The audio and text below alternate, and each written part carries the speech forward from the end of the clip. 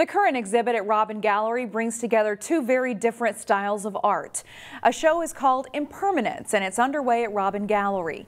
Cara O'Connell's paintings aim to represent what people gain as they age, while another artist, Jennifer Zoss, paints abstract art.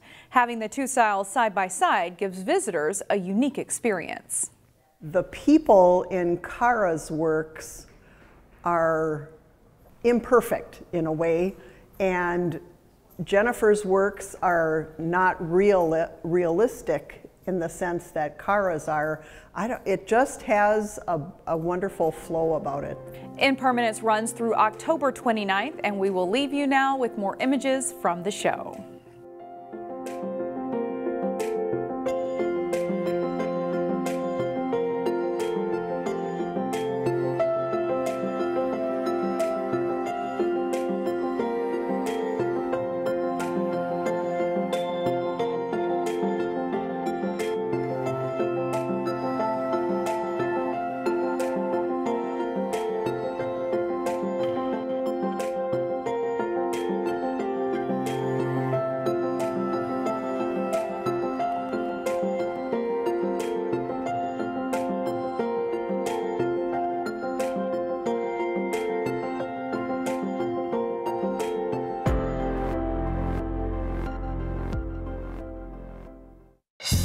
Find more local news stories at ccxmedia.org and follow us on social media.